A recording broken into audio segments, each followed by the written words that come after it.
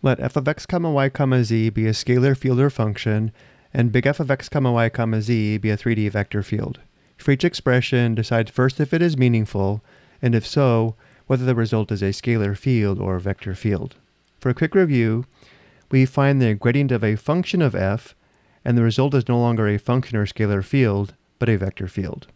We determine the divergence of a vector field, and the result is no longer a vector field, but a scalar field.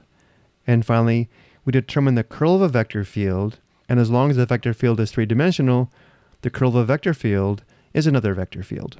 So looking at number 1, we begin with the gradient of the function f, which results in a vector field, and then we find the divergence of that vector field, which results in a scalar field or function. Number 1 is meaningful, the result is a scalar field or function. Number 2, we begin with the divergence of the function f.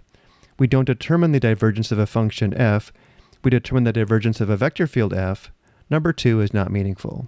Number 3, the gradient of f is a vector field, but the divergence of the vector field f is a scalar field or function, and we cannot determine the cross product of a vector field and a scalar field.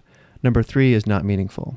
Number 4, we begin with the divergence of the vector field f, which results in a scalar field or function, and then we want to find the divergence of that scalar field, which we cannot do. We only find the divergence of a vector field. Number 4 is not meaningful. And finally, for number 5, we begin with the divergence of the vector field f, which results in a scalar field or function, and then we determine the gradient of that scalar field or function, which results in a vector field. Number 5 is meaningful and results in a vector field.